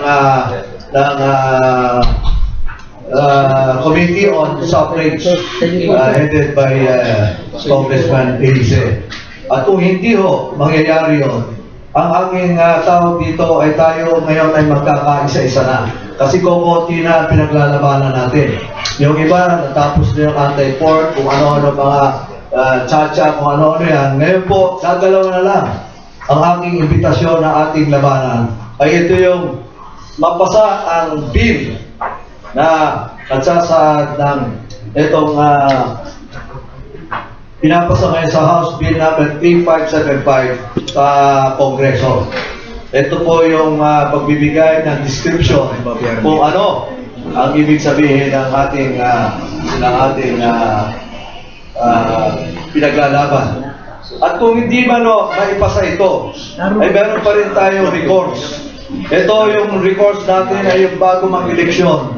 Tayo po ay mga panya na iisa lang ang ating dapat gawin maliban sa yung iba ay naghahamon na ng all-out revolution. Ito po yung magkaisa lang tayo na ipairal natin ito. Ito ang aming isasuggest sa inyo na isa lang kada angkan para sa bayan. Yan po ang gusto nating pairalin. Para wala na po yung mga magkakamag-anak, magkakapatid. Kasi pagka hindi bumasa yung ating panukalang batas sa Kongreso, ay wala na tayong ibang recourse para pigilan yung mga magkakapatid, magkakamag-anak na tumakbo sila-sila na nila. Kaya susunod po nating gagawin ay tayo lahat ay magkakaisa at ikampanya lang natin isa lang kada angkan para sa bayan. Ito po ay tumalab na ito. Ito po ay nangyari na ito ng mga nakaraan na taon na nagwagi ito sa mga nakaraan eleksyon ng hindi pa kami masyadong all out na nangangampanya noon.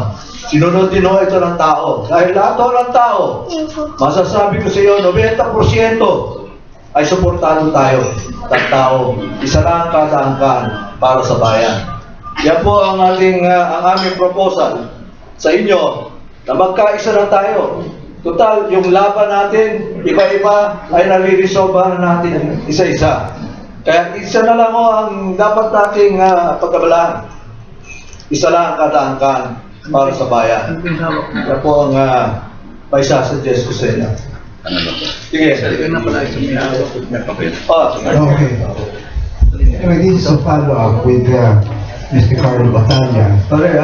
Pakilala mo muna ang Bati and Siso of Manila Bulletin, ang isang Nick Siso sa Manila Bulletin. And during the time when Mr. Batalla was saying about the case of the Villafuerte is the first cousin of my dad. It was Nick and Siso who made Villafuerte. And so when he came to me and he said that, Bob, I have some papers here regarding your cousin, Chang si Ray Villafuerte. Sabi ko, you show me the papers. Binigay niya po sa akin. Sabi ko, okay. This is supposed to be a headline in the Manila Bulletin. So I talked to Chang, and he is supposed to be the business editor at the time. And he said, okay to. And then later on when I asked him, show me the papers and everything. So, anyway, pinakita niya sa akin, sige pare, anuhin mo na to. And then later on, nawala na lang yung kaso. Yung pala na-interfere ni Uncle Luis, my uncle, no? Luis Villafuerte, former governor. And then, nung na, ano niya yan, sabi ko, oh, Carlo, wala na yung ano natin. Yung pala na-disappear na because nung pumunta ako sa Kongreso, nakasama ko si Jun Tria, pinakita na pala ni Jun Tria yung papel kay Uncle Luis Villafuerte. So hindi na natin na ano. But this concerns about 4 billion pesos at the time. That was supposed to be the sports complex or something like that of Governor Henry Villafuerte. So in other words, what I'm saying is, these are my cousins, and yet, i-denounce ko sila, nakasin ko sila because I do not approve of that. Okay? And so recently, my brother, younger brother, sa akin po natutunan na politiko ito, who filed the plunder case against Pinay. Sila pong dalawa, ni Ching at Siso, my younger brother, and si Attorney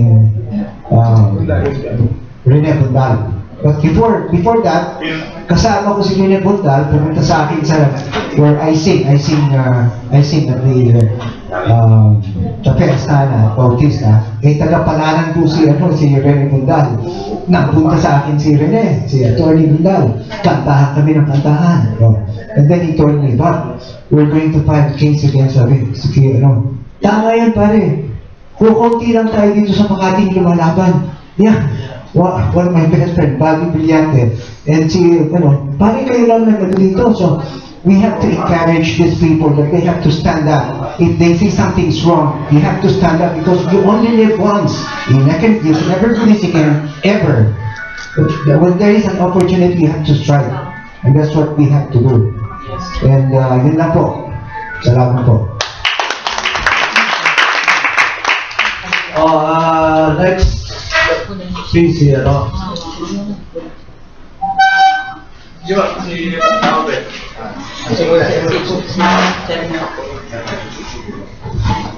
Puro pagis po.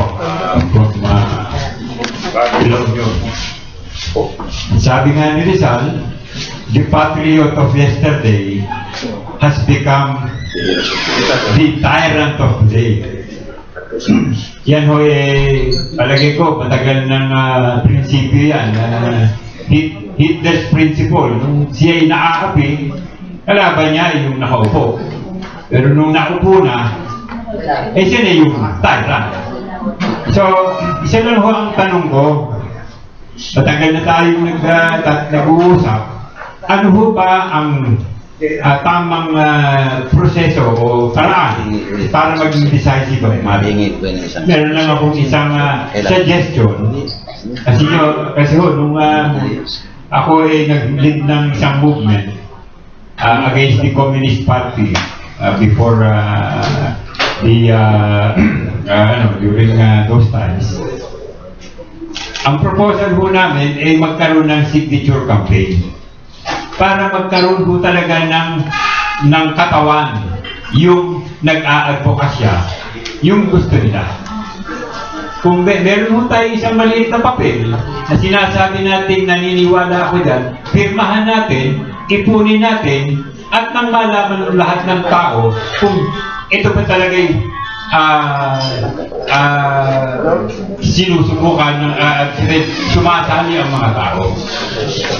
So kung magagawa ho natin na may signature campaign ho tayo, cut-bearing yung mga miyembro, palagay ko marami ho tayong boses na makikita ng tao kung sino ba talaga ang mas.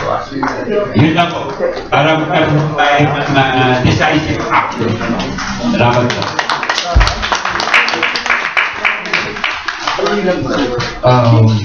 Magandang hapon po. Meron po akong proposal sa ating lahat. Para po kasi malapit na po yung election. And siguro this is one thing na magiging effective. Pero bago po yun, dagdagan ko muna yung kwento tungkol sa mga Villafuerte dahil ito po kilala po na mga hari ng Dynasty. Isa na lang po ang natitira sa Delizo, yung pong nakaupong gobernador na tatay nung pinasuhan po ng 16 squares, pinasuhan po ni Carlo, yung aming citizen scribe sa Secretary General.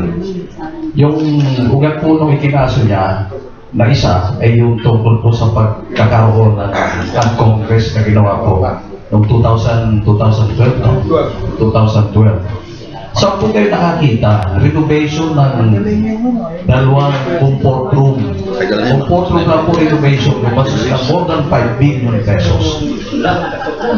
At yung pong tent, dalawang tent, ginastos po nila, electrical works lang gumastos ng kahigit 4 milyon. Anong klaseng tent yun? Ha? Ngayon, sa galing po ni Glenda, pinadapa po ni Glenda lahat. So wala na po yung ginawa nila ngayon at nawala na rin po yung ginastos ng ating bayan. So nasayang lang po yun. Ngayon, kung napabagsak po ni Glenda yung ginawa nilang katarantaduhan, siguro yung nagpagawa ng babagsak din. At yung po ang hinihintay natin. Now, I came all the way from Bicol. Ako po yung chairman ng Citizens Crime Watch doon. And nag-i-schedule po kami na-postpone lang na yung sabi nga po ni Sir Ting, dalawa na lang yung Dynasty saka yung FOI. Now, nag-schedule po kami ng regional summit and gusto po namin dahil itong issue na to sa Bicol para makalampag po natin. But na pumasok po sa isip ko na hindi lang sa Bicol dapat sa buong bansa. And gawin po natin ito, siguro we form an information caravan, grupo ng MAD, at mag-iikot po tayo sa buong bansa. Kung pwede, unahin po natin sa Bicol, dahil sa Bicol po napakarami nito. Lahi nitong dynasty na ito. At gusto po nilang, bumagsak tayo iba, pero gusto pa rin po nilang bumangon. Mag-form po tayo ng isang grupo na pwede pong mag-ikot at mag-media-happy po tayo sa buong bansa. At atin po ikakalat itong ating ginagawa, itong ating gawain na ito. Dahil malapit na po eleksyon, kung hindi man ito may pasa sa Kongreso, at least yung isa lang sa bawat pamilya, nai-campaign na natin.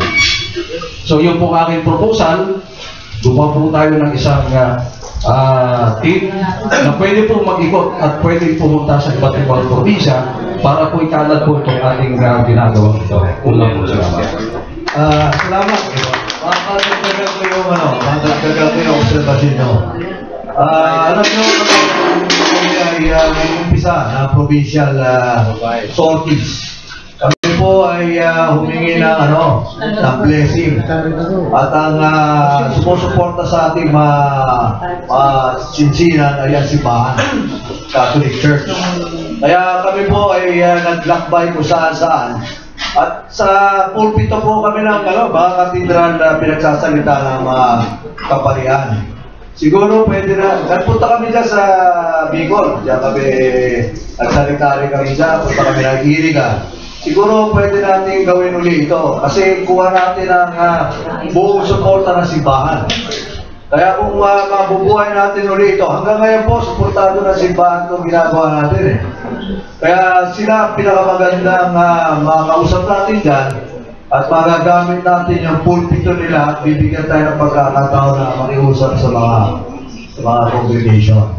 Siguro ganun na pag-isipan natin, pag-usapan natin. Kami ay willing na sumama sa inyo all the way. Pero pinakamadaling pa-capture ng audience ay simbahan.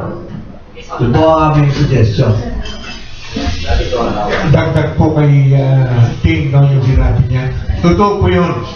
Nung last year, una namin pinuntahan, La Union. Alam niyo naman yung mga Ortega. Pinasok namin yun. Pangalawa, Ilocosur, nandun si Chavit.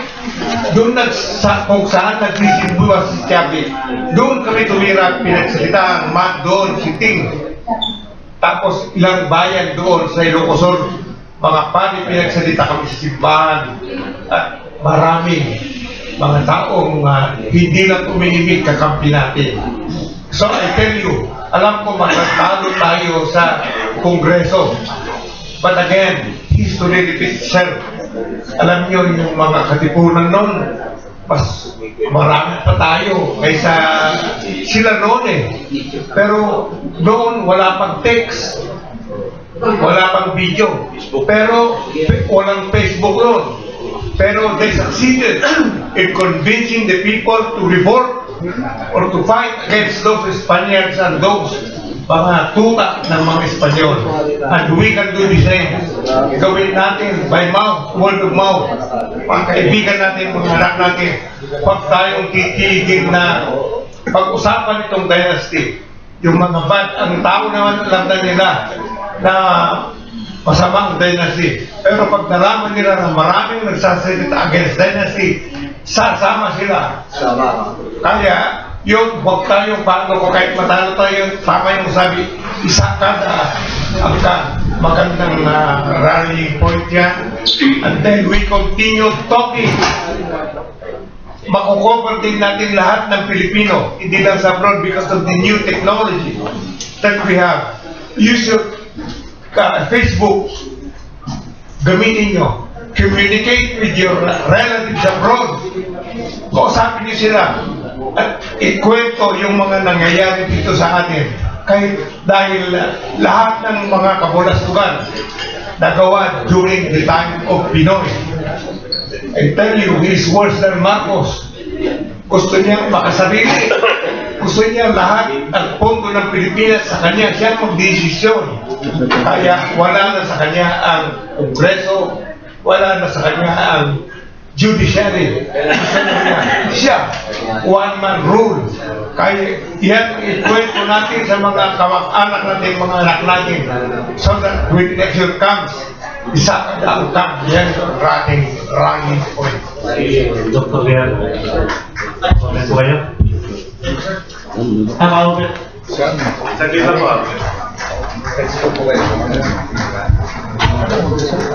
Salamat po sa mga meeting natin kasama sa pagsusulong ng anti-dynasty. Saludo po ako sa nag-isip dito kung saan ito ay parang boses sa ilang. Pero bago po tayo magpatuloy, siguro hayaan niyo po lang sabihin ko sa inyo na ang hindi daw po lumingon sa kanyang nakaraan ay hindi daw po makakarating sa kanyang paroroonan. Tanda ko po nung sinabi ng tita ko, sabi na po sa akin, ang lupit daw po nung panahon ni President Marcos. Kasi nung pinanganak daw po ako 1973, iisang taon pa lamang daw kung pinapanganak yung martial law.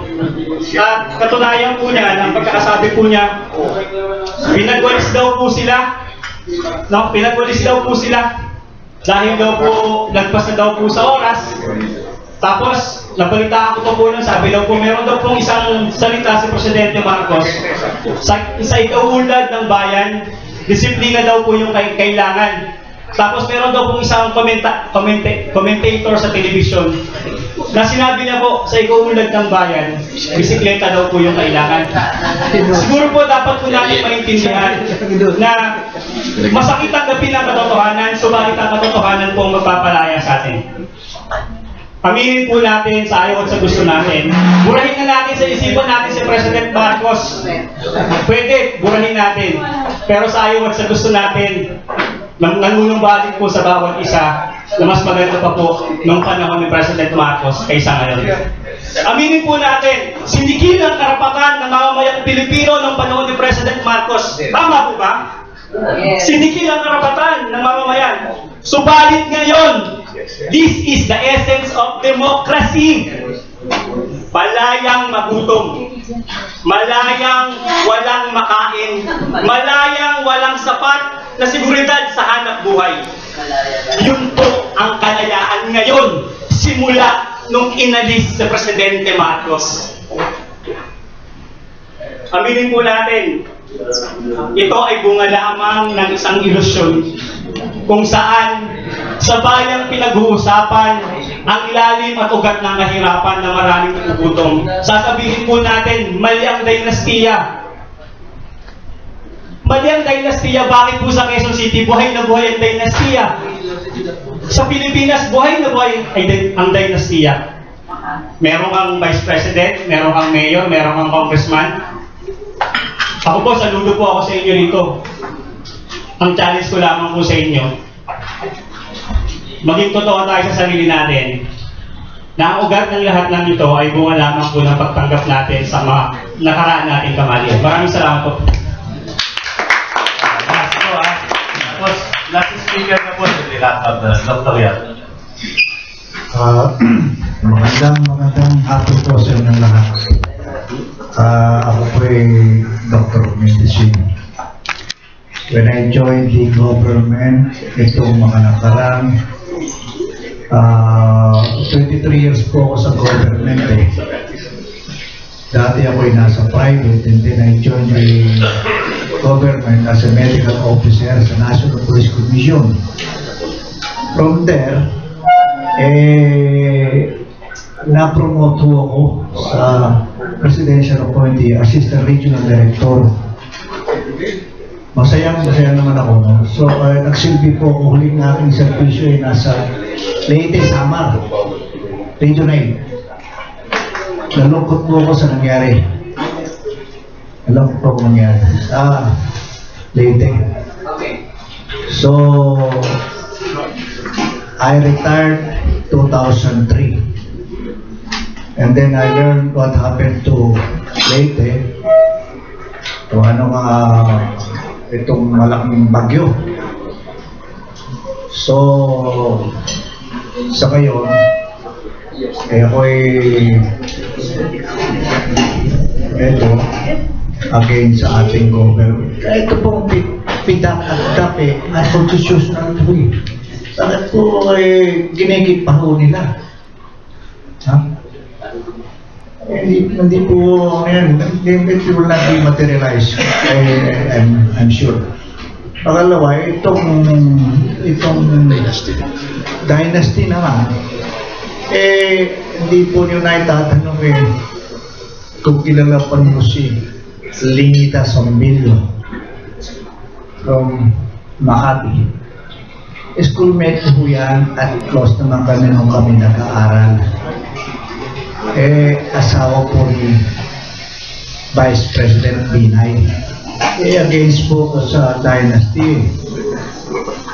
Nandakin po nyo yung whole family. Nasa kanila na. Vice President. Naging mayor din yung si Elinita. At yung anak. At senador pa nitong So against po ko dyan.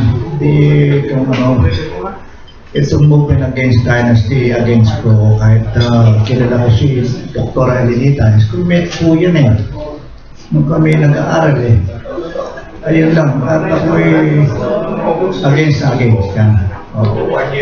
So, itong ating kaibigan meron nung sasabihin din, sasalita sa ito. Magandang hapon po sa inyong lahat. Ako po ay isang pangkaraniwang mamamayan. Bagamat ako po ay kasapi sa Knights of Columbus, nagkaroon na rin po ng mga katungkulan.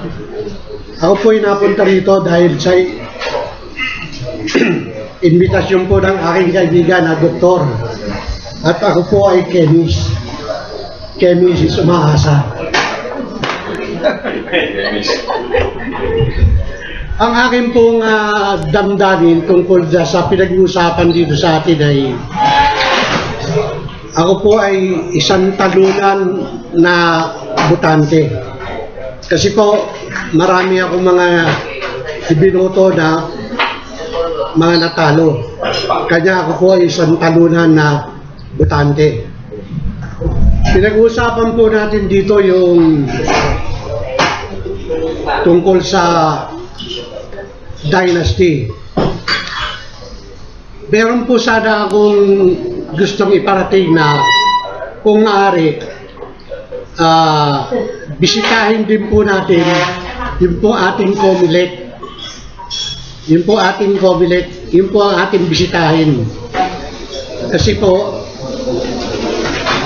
mahirap naman magsalita ng mga presumption Bagamat sa akin palagay, siguro po kailangan natin bisitahin ang ating Convener. Maraming salamat po.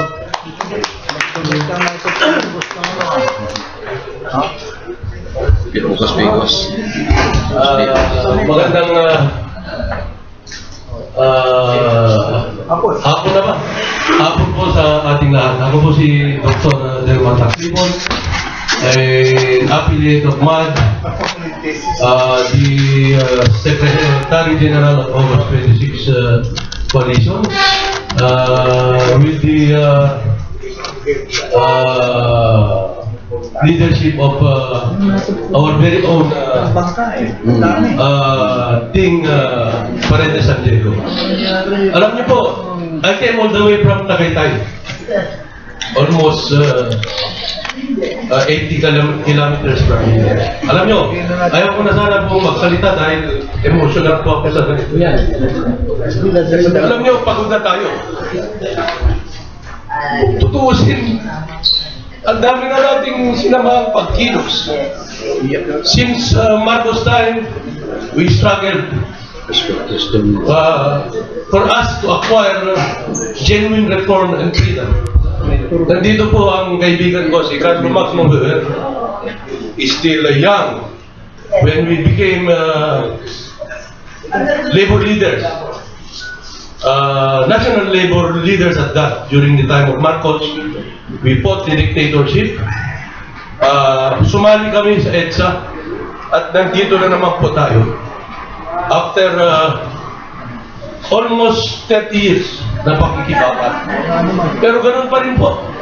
Yung sinasabi ko pong pagod na po tayo, gusto na nating magpahinga, gusto na nating mahiga. Pero dapat po hindi. Kailangan nating bumangon, kailangan nating tumindig at magpakatatag upang ang sambayanan ay hindi masadlak sa dusa. Ito na po yung pagkakataon para tayo ay magkaisa. Dahil nung bago po pumutok yung DAP-PDAP, nagkaroon po ng statement. Yung tinatawag na statement po yung wala, kumpiyansa lang ang sambayanan. Nung when the Supreme Court ruled against the constitutionality of DAP and PDAP as filed by our very own Ting Paredes San Diego and our very own BACC chairman and also with our compatriots here, nagkaroon po ng statement. Ay nagkaroon po ng revolutionary vote. Meaning po, nagkaroon na ng kamalayan ng tao. Hindi ko po sinasabi na mag-revolusyon tayo laban dito sa pamahalaang ito, kundi tayo po ay dapat magkaroon na ng kamalayan. Kamalayan para tigilan na po ang tunay na santi ng pagkasadlak sa dusa ang sambayanang Pilipino, ang political dynastiya. Mga hotel ka po, sila po ang namamayagpag sa La Union. Sino po ba ang kaalyado nila? Mga Marcoses sa Ilocos. Ang mga Marcoses po, hindi po sila taga roon. Ang mga Marcoses po, nang agaw na po ng kapangyarihan sa lungsod, kalungsuran ng Ilocos. Hindi po sila marunong magsalita ng Ilocano. Pero dinislats na po, pati po, yung mga kamag-anak nila, si Michael Pion, si Millendez, dinislat po yan. Mga uncle nila, mga pinagkakautangan nila po ng utang na loob. Pero yan po, ang pagkahalimaw ng political dynasty. Huwag nating ihantulan silang mga hayop. Dahil ang mga hayop ay kaagapay na ng tao simula sa kulpa. Sila po ay natulingang halimaw. Sila po ay nagsasugaban. Kaya po, nung pumunta po kami sa isang puro, ipasrak ko na lang po. Nandun po yung mga kasama natin sa pakikibaka. Nandun si Nilo Tayag, nandun si Hihersan Alvarez, si Joey Lina. Sinasabi po nila na kami po ang tao magre-reforma sa Pilipinas. Pero ang tanong po, sila po ba ang tunay na pwedeng mag-angkin na sila ang inatasang magreforma sa Pilipinas? Hindi po. Dahil po, noong panahon nila, anong ginawa nila? Dapat noong panahon nila, pinasana yung anti-political dynasty, pinasana yung FOI bill, at yung pinasana yung mag-criminalize ng pork barrel. Pork barrel has been with us since the time of Marcos. Meron na pang pork barrel. Yung juggling of funds po, ang tawag dyan, yung duck. Kaya po, ngayon po yung tinatawag na revolutionary mode. Meron na tayo sa revolutionary mode. Kaya ibig sabihin po na unti-unti na pong nagkaroon ng kamalayan ng tao na ang political dynasty ay masama. Nung tumindig po ako doon sa forum, sa Sogot Kita Bayan, nag-standing ovation po at sinabi ng mga tao doon, nag-pick up na kayo. Ang sabi nila, you are not crazy after all. Dahil ang pagbasa, ang lumaban sa political dynastiya ay isang kabaliwan. Pero ngayon po, hindi na tayo baliw. Dahil ang sambayan ng Pilipino po ay meron ng kabalayan. Salamat po.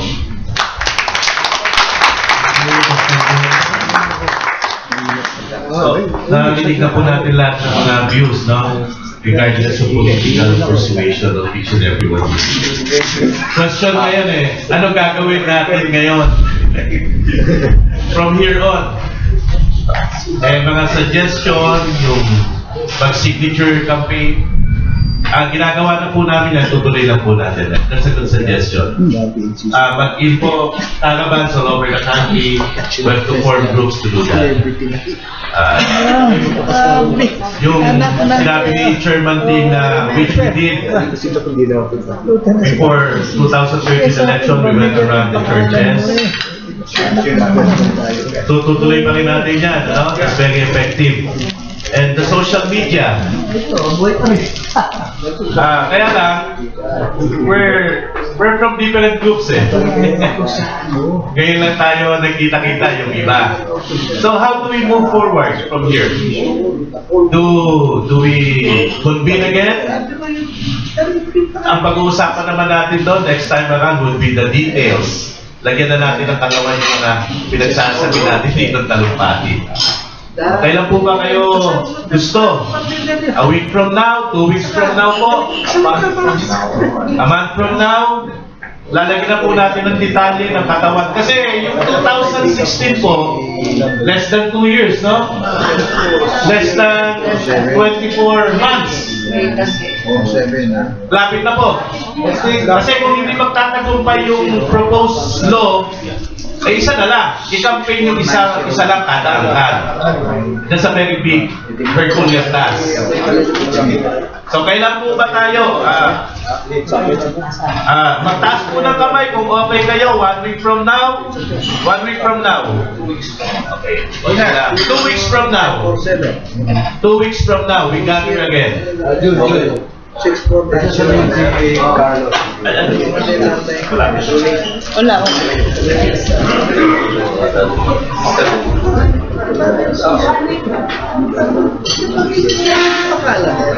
Meron pa akong suggestion yung aming pong samahan ay nagkakandak po kami ng malalaking summit sa anti-corruption. Yung nga po sinabi ng ating chairman dun sa Bicol, dapat po itong linggo ito, meron po kami naka-schedule na anti-corruption summit sa Naga City. Ng aming pong target audience 1,000 tao. Ang problema lang po, nabisa ko rito sa Manila dahil po nga inaayos ko yung demandang isasampa namin doon sa mga nakinabang ng DAP na ang penetrator ko nun si Abad. So ang maganda po nito, siguro ito pong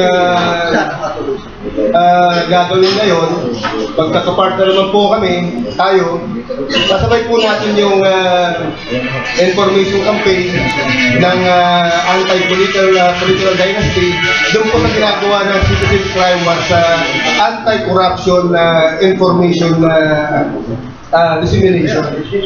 Kasi mayroon po kami, nagawa na po namin yun. So pagpapatuloy na lang po natin. Kami naman po ni Sting, marami na tayong pinagsamahan. So madali na po namin i-abante. Yun lang po. Sa tingin ko, maganda po yun. Kasi yung mga partisipante po doon, galing na po yung sa mga bayan-bayan.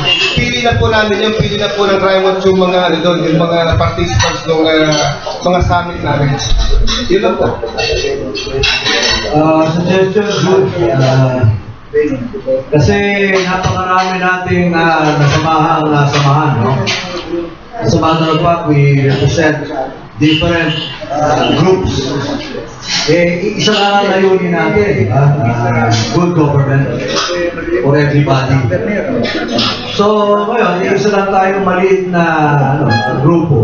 Pero kaibigan natin lahat sila eh. Kaibigan tayo lahat. Nakikita tayo sa lahat ng mga lakad. So, ang suggestion ko, total, ang ibang grupo ay iba yung kanilang advokasya. Iba-iba ang advokasya.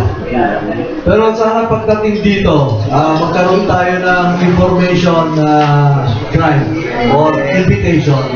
Sa lahat ng grupo to, ay iisa lang din. Gawin na natin lahat advokasya.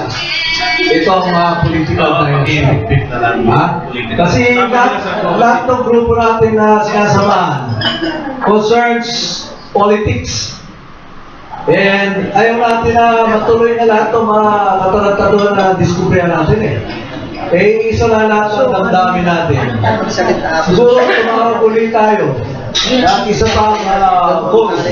Yun nga. Pakitaas ng kamay kung okay ba kayo ng a week from now? 2 weeks from now. 2 weeks from now. Kasi malapit na yung 2016. Pag-majority na yung 2 weeks from now, but everybody agrees 2 weeks from now? Excuse me, another thing, no? Kasi lahat tayo, we all come from different groups and sections. So, siguro na natin tawagin itong grupo to as Movement Against Dynasty. Tayo ay bumaba na at tayo ay pantay-pantay na hanay natin. At mamili na lang tayo ng core group among all of us who will guide excuse me, dadalaw na lang ating tatalakayin dito eh. Kasi ang BACC, meron silang sariling hinaharap. Tayo, meron din tayong focus. Pero sa lahat na ito, sana magkaisa na lang tayo. Ito, harapin na natin itong issue na ito. Ito na lang issue na titira. Diba? So, yun ang aking suggestion. So, next time na mag-meeting sana tayo individually, imbitahin na natin yung mga kahanay natin kung saan tayo nagsama-sama. Pagkaroon na tayo ng parang isang agreement na magkaisa na tayo sa bagay nito. Ito na lang natin political dynasty. So, ito ang pinagmula ng lahat political dynasty. Kinontrol na ng dynasty tayo dati. Yeah, correct. Kaya tayo ngayon, magsama-sama na tayo, buhutin na natin lahat ito para sa kapakanan ng bayan. Yan ang aking suggestion. I don't know if I can now ask each and every leader here. Kasi ang mga kasama natin dito, mga leader na rin, mga kanya-kanyang grupo eh. If we could come and communicate with each other, come up with a date, para bang convention na?